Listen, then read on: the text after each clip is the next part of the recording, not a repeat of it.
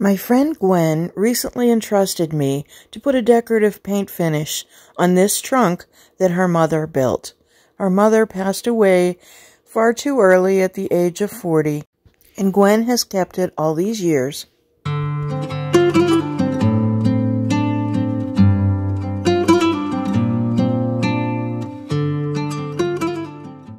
I really feel honored. My first thought was to put some feet on it to make it a little more delicate, and just touching up after a cleaning some little areas that had paint on them that needed sanded. But while I was thinking, some conversations that I had with Gwen, she loves florals and she loves vines, so those are a couple things that we know that will be part of the design.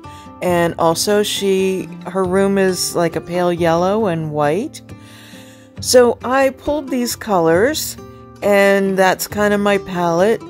Right now I'm just kind of in the, gathering stage, not quite sure. These are some vines that I had pulled from my stamp collection of Iron Orchid designs. So I am looking at those, and I'm also looking at this transfer set, and I love this one. This one's called Elysium, and it was in the spring release. I love IOD transfers because they are not all rolled up in a tube. They're nice in this tablet, and you can just pull off the sheets that you want to use. This set is designed that you can put it all in one big image on the front of a dresser, but it also comes in these quarter pieces, so you can kind of manipulate it however you want. So I'm just right now looking and thinking how I might want to do it. So that's the fun part, the design for me, as well as the execution.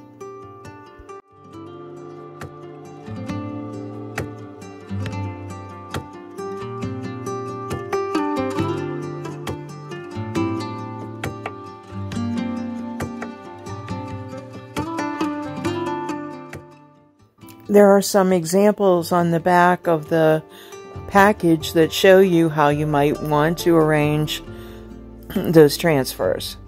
I'm also considering using some molds on there. Not new, but new to me is the sunflower mold. I'm kind of gathering my stock gradually, so until I get everything that they carry. But I thought, well, it's definitely approaching sunflower season. So I start with the top of the trunk, and I just paint it with a color called Sawmill Gravy. I like this white because it's not totally bright, stark white. It's just a cool color, and it's a go-to of mine.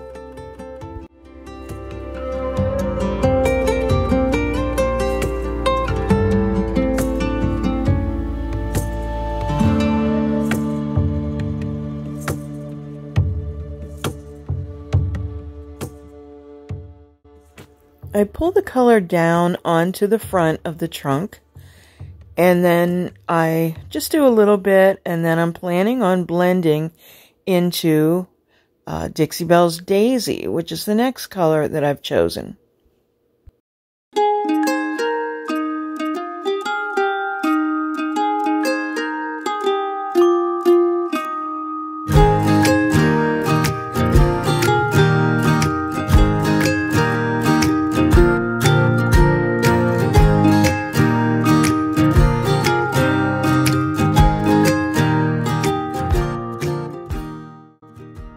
I'm trying to work rather quickly, and I keep my paint wet.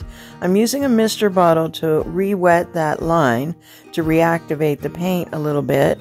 And I'm also going to use the same brush, and I'm just misting the brush, and then I'm going to use the Daisy paint. This is my first coat, so it doesn't have to be perfect, but I'm just bringing that paint up to the line, and then we'll do a little bit of a blend.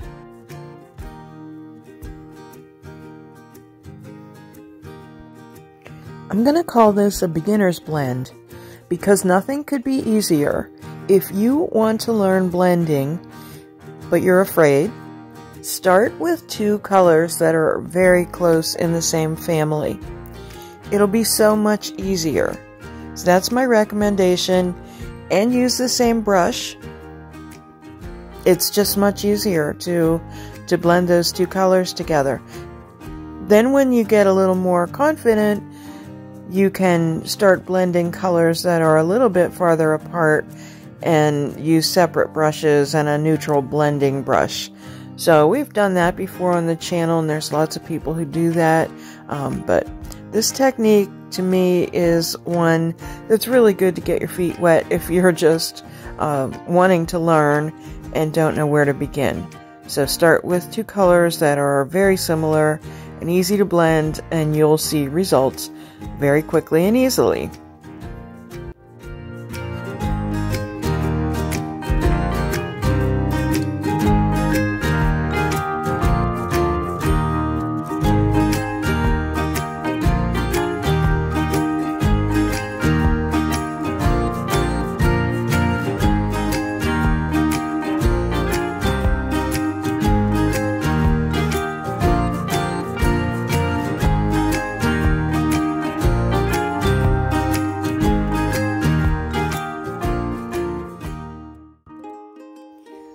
It's time for my second coat, and I start on the front of the trunk this time.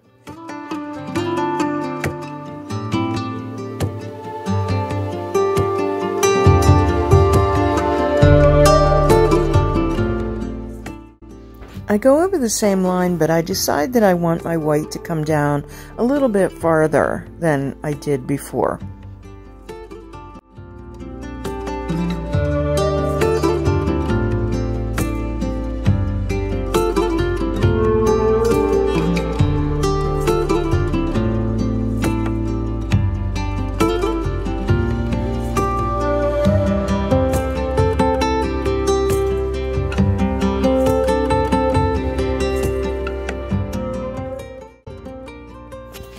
But I repeat the same process.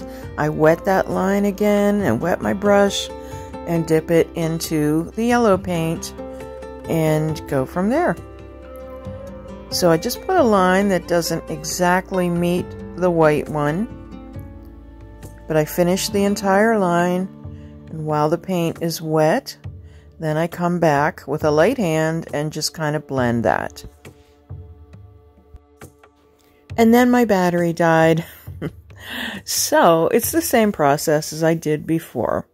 And I have plenty of videos on blending for your reference. But feel free to ask any questions. So now I am working on applying that transfer. So I take 2 of the quarters and I decide we're going to go front and center on the top of the piece that's all painted out in just the sawmill gravy color. So it's easy to line up because there's grid lines on the transfer, and also I use the hinge in the center as a guideline and the front of the trunk as the bottom. You've seen people apply transfers before, so we just speed through that, but basically you're just burnishing the transfer onto the piece.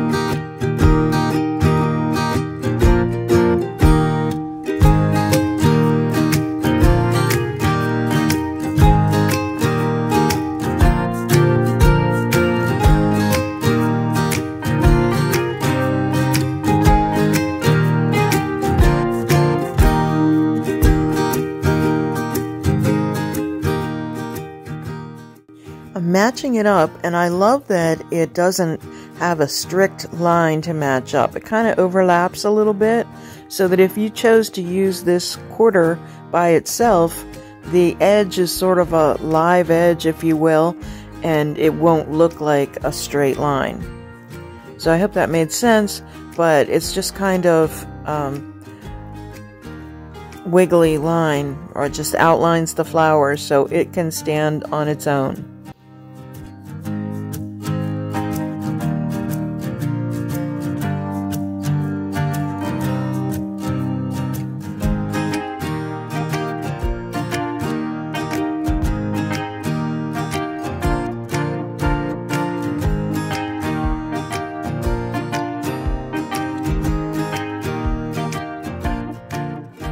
So that's where I left it. Now it's time for some stamping.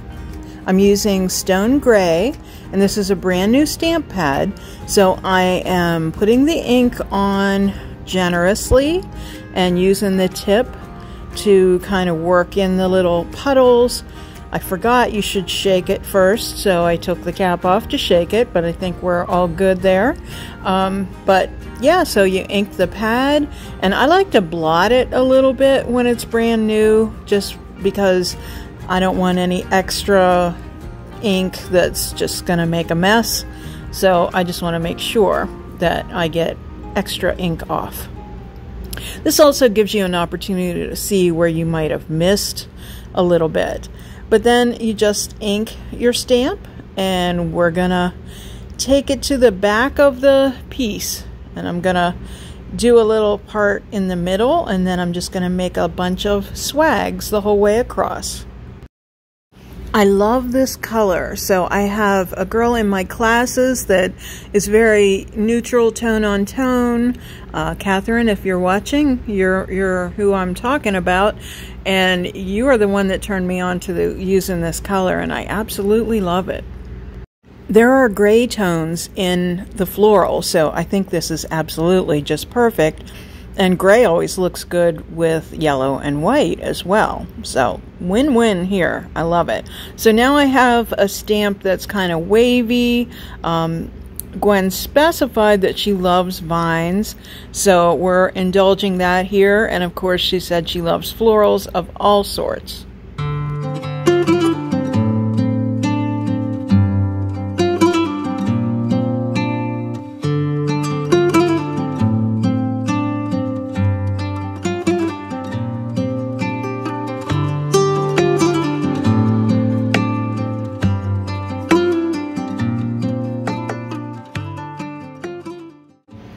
Now I want to use the rest of that transfer, and I'm going to take those pieces and I'm going to put them on the corners of the sides of the piece.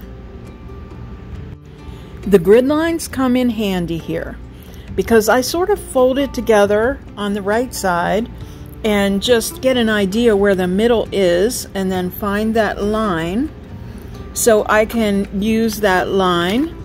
I follow it down and I can use that line right on that corner so I know exactly where to place it.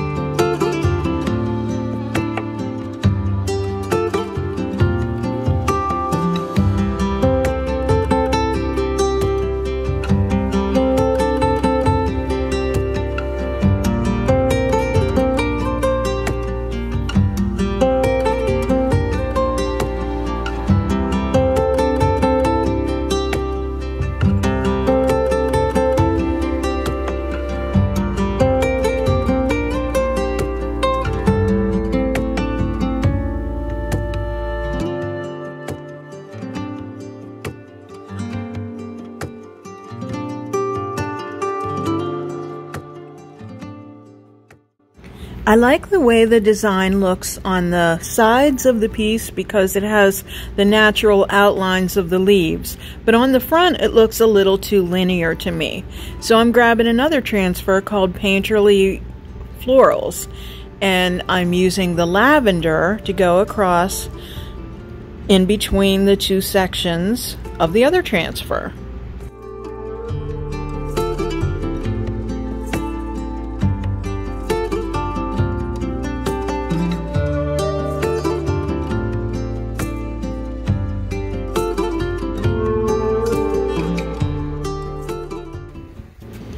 And I use another sheet, but I decide that I'm going to cut it in sort of a strategic place so that I'm not cutting through any of those images if I want to use them on a different piece. So I'm kind of taking it from the other side, because it can overlap that other edge a little bit, but I want to keep it sort of consistent across the front.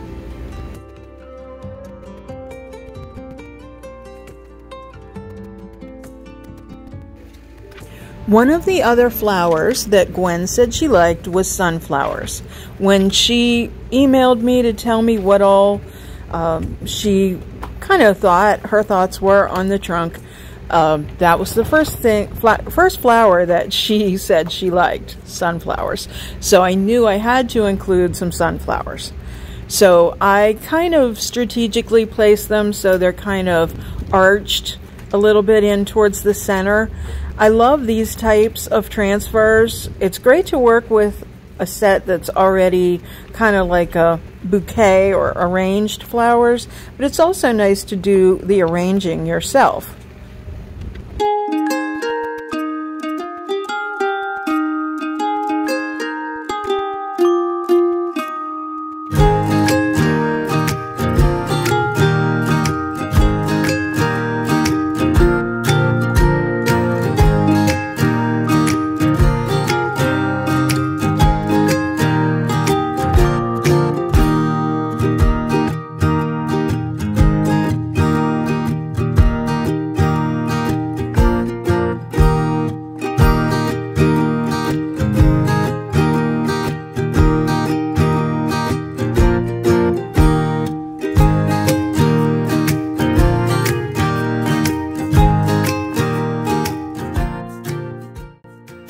Looking good, but I still want to do a little bit more towards the bottom, so I use a few more sunflowers and a few more leaves and finish it up.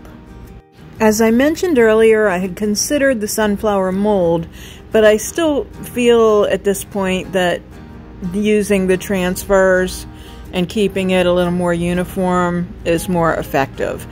Plus, with it being a trunk kind of sitting close to the ground, I didn't want to risk it getting kicked or hit with a vacuum cleaner or something, being a little more delicate, so I think this is the better option.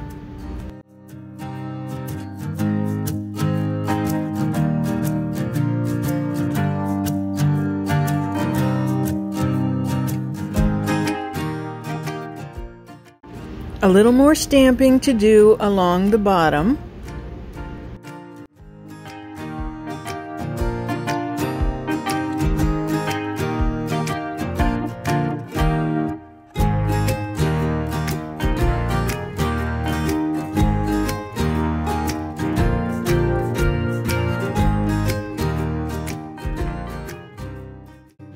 I use a 220 grit sanding pad and go over all of my transfers. This really helps the transfers to not have a halo around the edge and to look like they are more painted on the piece.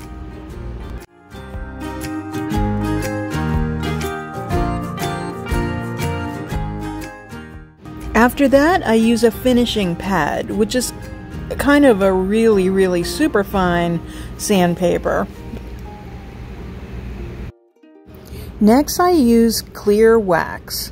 I'm going to wax the entire piece to seal in everything. I seal in the transfers this way and seal the paint on the wood and just give everything a protective coating. There was a few little odds and ends in my wax, so I had to pick them out. I'm using the Best Dang brush from Dixie Belle, and it's an awesome brush for using clear wax when you're going all over the piece because it's a great big brush and it covers a lot of territory.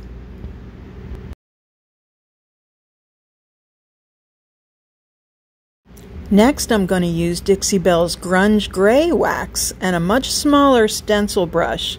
And I'm going to go in all of the crevices and cracks and just put a nice aged finish on here.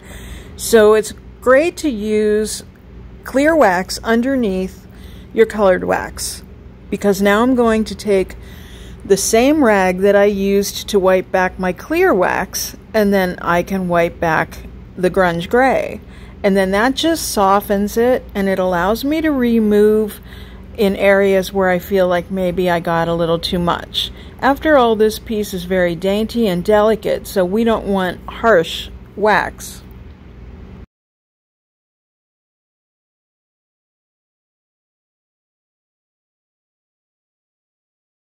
I go over the hinges because I feel like they were such an important part of this piece.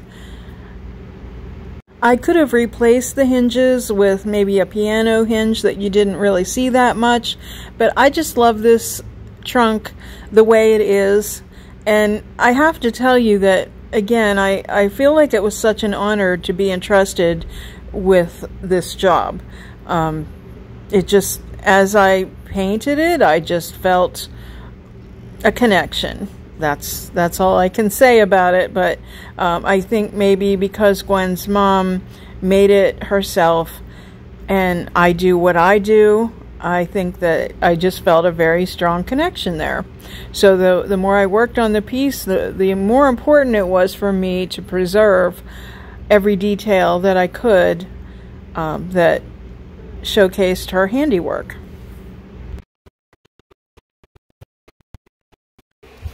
We're getting down to the finishing touches.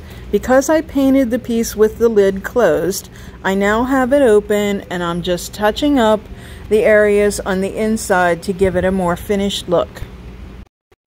I had considered putting hemp seed oil on the inside to refresh the wood, but then I decided that it was probably better to leave it as is, untouched, because I know it's special to me to touch things that I know my parents touched. I don't know, might be weird, but I just felt like it was important to just preserve that part of it as is. That being said, I couldn't resist. Now I had this large stamp and I used the smoke or the gray ink on it, but a happy accident occurred. I had used it previously with a different kind of ink, and the color stayed on there, and I guess that it transferred, and to me that it just was meant to be. I just wanted that little touch on the inside, and I love how it turned out. I'll be spray sealing it to make sure that that ink doesn't transfer anymore.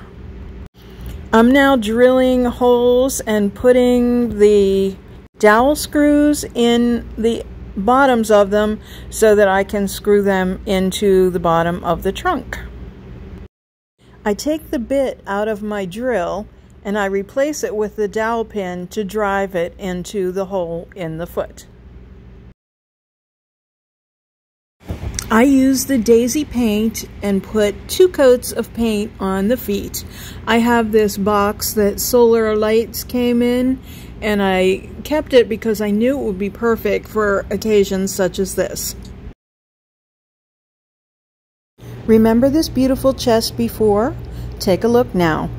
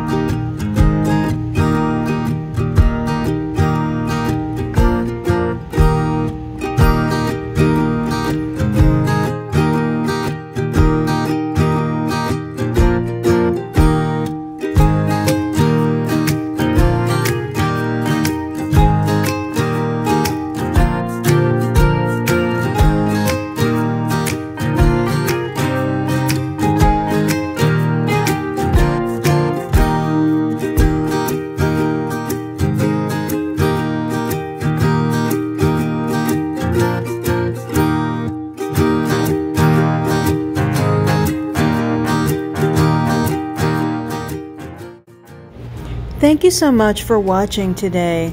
If you like this video, give it a thumbs up and share it with your friends. Don't forget to subscribe and hit that notification bell so you don't miss anything. Visit us at lavintagedecor.company. On Instagram, we're LaVintage Decor, and on Facebook, we're LaVintage Decor Altoona. Stay well.